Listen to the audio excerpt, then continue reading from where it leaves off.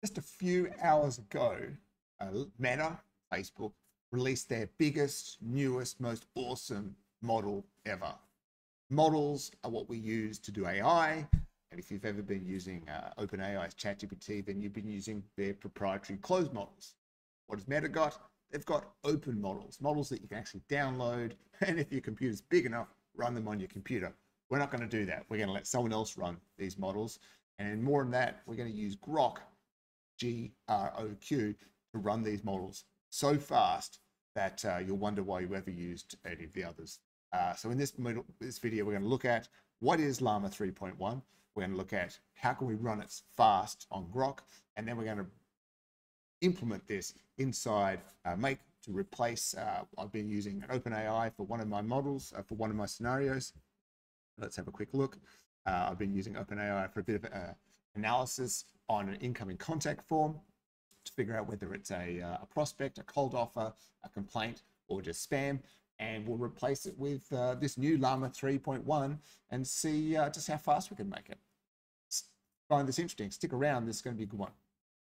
So Llama 3, to go back a couple of years, Facebook was perhaps the first company to make a large language model and spend billions of dollars on it, and then make the weights, all the numbers, you know, the 8 billion, the 70 billion, the 405 billion numbers that make up the model publicly available. Initially, they did it accidentally, but it sprung up a huge ecosystem of researchers and companies who started to tweak them, play with them, repurpose them into the open model landscape that we have today. Fortunately, Meta kept spending money, a lot of money, hundreds of billions, at least tens of billions on hardware and operating them to continue to make new models. And today they've released the Llama 3.1. Not only they've upgraded their existing models, the 8B and the 70B, but for the first time ever, they've released a 400 billion parameter model. And the benchmarks, which I won't get into here, the benchmarks are demonstrating that it is as good as OpenAI's 4.0 model that came out a month or so ago. So this is the first time that we've had an open model, or what some people call open source model, that is as good as the proprietary foundation model. So exciting stuff, and exciting for all the things that the rest of the ecosystem is going to be doing with these models in the months to come. How do we get to use them? I'm a huge fan of Groq. Groq are manufacturers of their own hardware for inference, which is a big word for running. Inference of a model is to run the model so that we can use it. So when you go to ChatGPT or to Claude AI and use the models, in large language AI parlance, that's called inference. You've already trained the model, and now we're just applying new inputs to get outputs, and we call that inference. So Grok's speciality isn't training new models, which is what NVIDIA is popularly known for doing of late, and it's made them one of the biggest companies in the world. Groq has focused on making it cheap and fast to do inference on models. And how fast? By 5 times faster than the other models. So let's have a quick look at what we can do. So I've got it here set up. This is a bit like ChatGPT. It's a chat inference. And if you go to the top right, you'll be able to play with the different models. You can see that the new 405 billion model is now available. But when I played with it earlier, apparently it's there but not there, due to everyone in the world wanting to play with it. But we can play with some of the other ones. So this is the new 3.170 billion. Let's just check that it's there.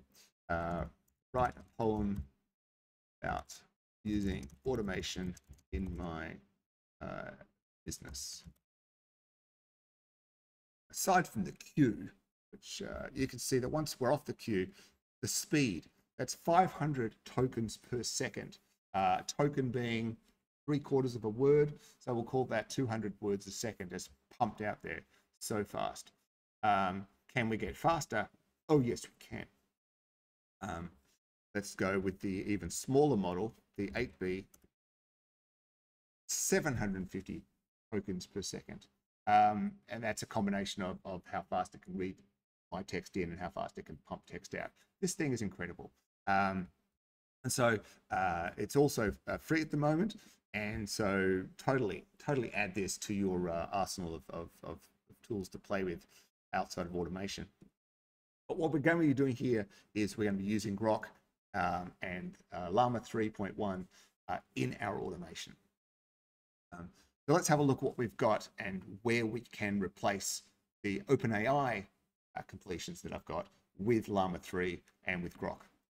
So what this is the contact form for Mokra, which has been the subject of some previous videos as we've implemented this without any other third-party services. So when a request comes through here, it gets posted to this webhook.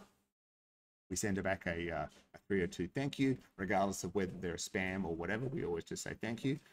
No point letting the spammers know that we've caught them spamming. We then check for capture, so that if Google thinks they're a spammer, then we just throw it away. And here's where I then put in some AI to sort of figure out whether it's a cold offer, someone who's using my contact form to let me know what wonderful SEO services they'd like to offer me, or whether it's someone who would like help with their automation for the business, a consulting client, or some other prospective inquiry, whether it's someone complaining about something I've said or one of the staff has said, or if it's just some other type of spam. So we're going to be doing some sort of AI just to filter it out. And then it goes into one of three different buckets. Either we put it into a sales task form, whether it goes into a list of cold offers that someone can read one day, or if it's a complaint, then of course we want to escalate that to myself, so I can decide how we should handle complaints. And spam we just throw away. And a bit of fun here, contacts I also send to my phone. So what are we going to do? We're going to replace this with using Llama 3 through Groq, and it's going to be super trivial. Let's just have a look at what we have in here. So we're using the OpenAI module. Now, we do need to replace that. Now, ideally, what I would love to see is that this supported putting in another URL so I could just point it at Groq, because Groq.com, it supports the same API as OpenAI. And many of the software libraries for Groq just use OpenAI libraries themselves and just point at Groq. Unfortunately, whoever's implemented the OpenAI module in Make has not yet made it possible for us to put in the Groq URL, which would have been great. We currently can't do that. So we will not be able to use this module. Instead, we'll make an API call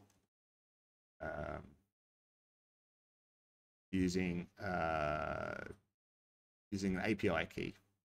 That's what we're going to do. We're going to use this. We're going to put in the Groq URL here. Probably going to be a post. We'll put in the key, and then everything else as when we're ready to do it. All right, so let's unhook that, and we'll come back to that shortly. So what is it we're going to do? Well, Groq is where we're going to be doing our inference, and we get to pick different models that they have. You can see they've now got the new 3.1 models, the 405 billion not yet available on the API, and then the old models that Facebook came out with just a few months ago, but nonetheless still available. And there's some other models, and you should totally understand what they're for. But just like if you've ever played with ChatGPT Playground or Claude Playground, then similarly we can put in our system message, that we can put in some user and assistant messages, and we can test out how our model might work, or how our inputs might work. Now, it's not, whenever you're switching, whenever you're upgrading from one model to another, you shouldn't just assume it's going to work. So even if OpenAI came out with a new model, like they did just recently, the 4.0 mini, you might think, well, excellent, it's cheaper, it's faster, I should just pick it and switch it. But your system prompt might not work with the inputs. just how you thought. So testing upgrades is important. The subject for a future video. And if you want to hear more about how I think you can go about testing upgrades, please subscribe, and we will to make sure that you don't miss that when it comes out. So, but for today, what we're going to do is copy this content. This is my system prompt into the system prompt here. It's the same one as just to have a quick read. You're an excellent personal assistant who is my front line of defense when strangers or prospective customers are trying to contact us via our form. When the user contacts us below, please return their inquiry and return the plain string. Please rate their inquiry, sorry, and return a plain string without quotes. Either they are a prospect, it's a cold offer, it's a complaint, or it's spam. The response must be only one of the following. That seems to have worked till now. And the idea of that is that I can then pop that through a router, and then I can, each of the different parts that come off the router, still can't get that right. I'm going to successfully get mine. Reverse mirrors are terrible. I can now filter for each one, because I know what, I have high confidence that the large language model will only spit these ones out.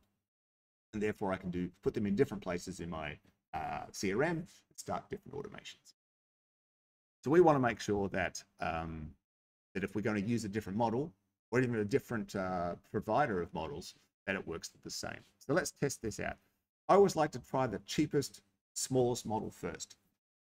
If you're not doing anything that requires complexity or reasoning, then maybe a small, cheap model is the best. So we'll start here and see how we go. Let's try out some different things that we might get. I'd like help with our hair salon onboarding, please. And then press submit. And we're expecting one of these things, these tokens. That one's a valid one and a fair and reasonable. We have, in fact, we have some SEO services to sell you. Let's try that one.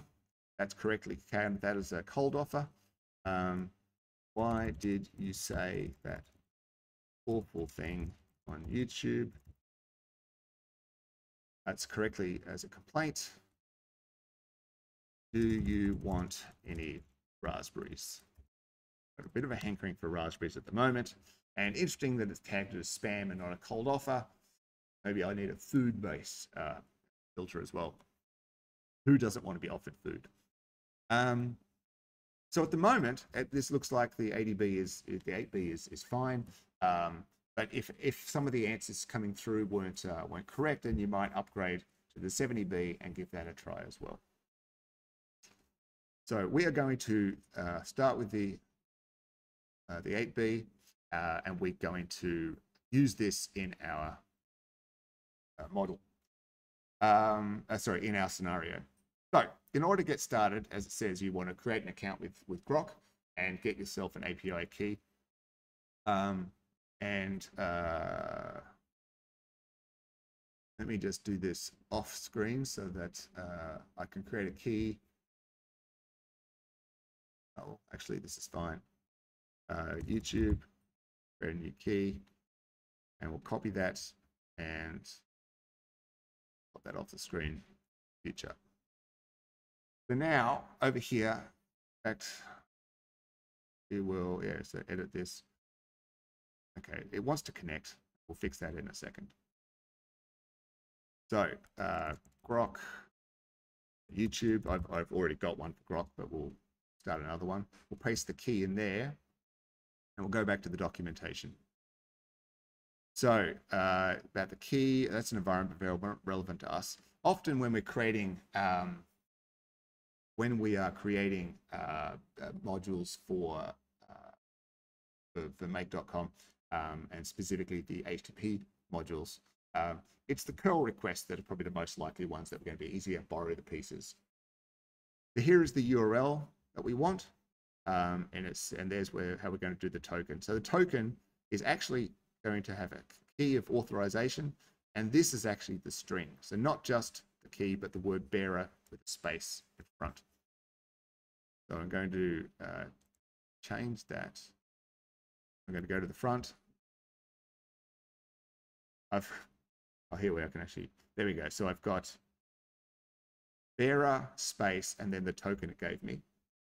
Going to go in the header, and the key is going to be authorization. That's how Grok wants to be spoken to. Authorization is the key name, and this is the value of that key. Okay, that's locked in, and we can throw away the key now. The next thing we want is the URL. That's the URL, and it's a post. So we'll pop that URL in there, and we'll change that to post. The body will be raw because we want it to be JSON. And in here, we are going to, we'll change the parsing to true. We want the output to be parsed so we can use it straight away. And look, let's just copy and paste this example. All right. Let's go formats JSON.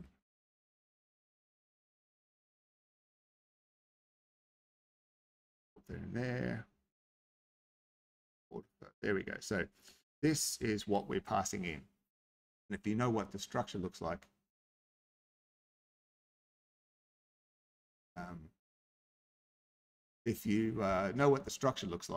then it's easy to add messages and system prompts, etc. And we'll do that over here. So we're going to come back and we'll pop that in there. You can see we're using the 8 billion. In fact, we can now change that to 3.1. I believe that's the name, and we will give that a try. So let us now, firstly, we're going to be play with Groq, Llama 3.1. And we'll just run that build only. It has worked. Don't need the input bundle. It did not work. 404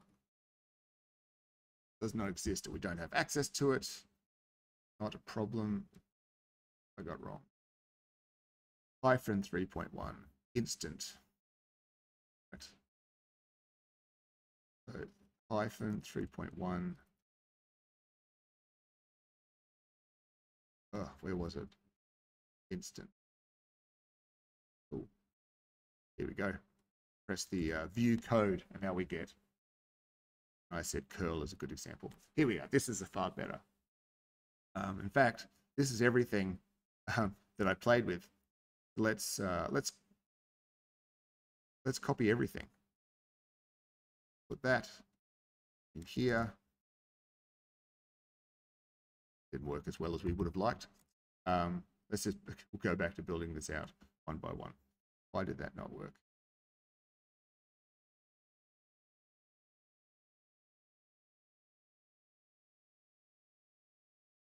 All right. It was 3.1. Sorry about that. And the model is here. 3.1, 8 billion instant. 3.1, 8 billion instant is the new name. Pop that back into our requested content. Press OK and run this module only. This time we get a 200. This time we get our output, and its answer is here. So we've successfully wired up. The ability for us to pass an input in, send it off to Grok, analyze it, and get a response back, just like if we'd used the OpenAI module or the Claude module, Anthropic's module. And we get the speed and the access to this wonderful new model. So now we will replace this with, we need a system prompt here, and we'll need pass in our user message that's coming in from the rest of it. So let's unlink this.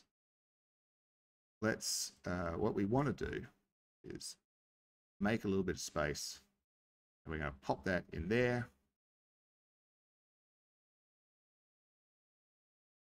Disappointing. That wrong.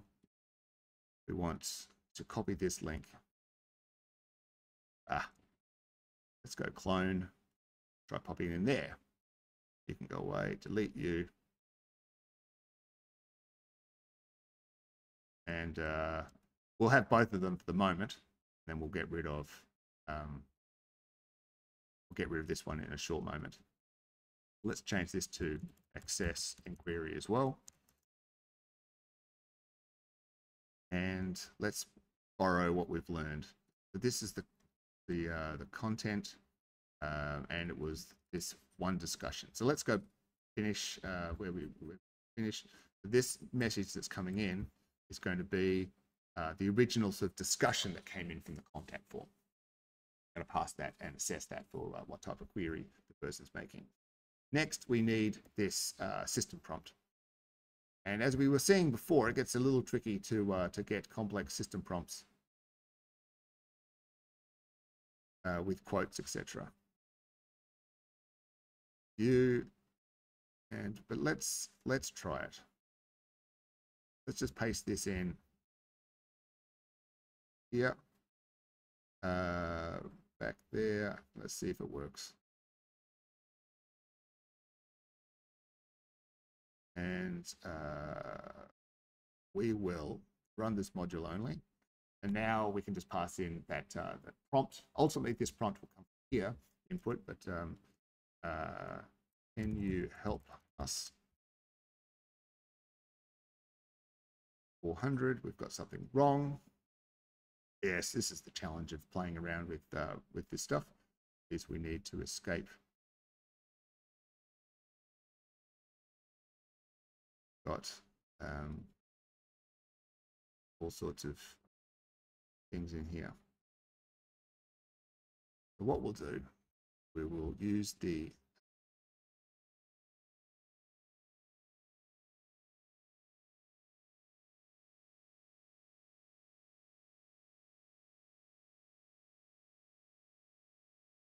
took a moment to myself. I have removed the apostrophe from your, and then look, if you're wondering, the problem of escaping Jason is a 2-year-old problem that people are still waiting for some help. But let's do what we can. So I've removed the apostrophe, and then when we take this block, we can now pop that into here. We can also remove the stop, stream. We don't need stream true at all. We'll definitely get rid of stream true, and let's clean up some of the others as well. We could set temperature to 05. We only need a few tokens returned to us, but definitely get rid of stream true, and pass that content back in of our discussion. Press enter, and we'll run this module. Help me, please. And now the data coming through looks very much exactly like you'd expect from the ChatGPT model. And there we have our prospect. So we can now wire up each of these to use, instead of picking it from the OpenAI module, we can now use the Grok module. Go down to here. We don't get a nice result, top-level result, as we did from this module. We'll have to duck down inside, pull that out.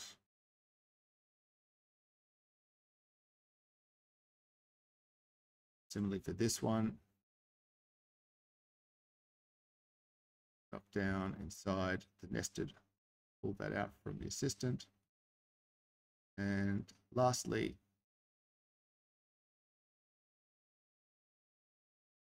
choices, messages, content. Okay, so we will keep both of them for the moment, but with the filters here are pulling the value from this module instead of this module. Let's run this. I'll go out of our contact form. and say, I have SEO for you. Want to buy it? Submit that form. That does the redirection. You can see it's come through. It's come through. Let's have a look at each of these.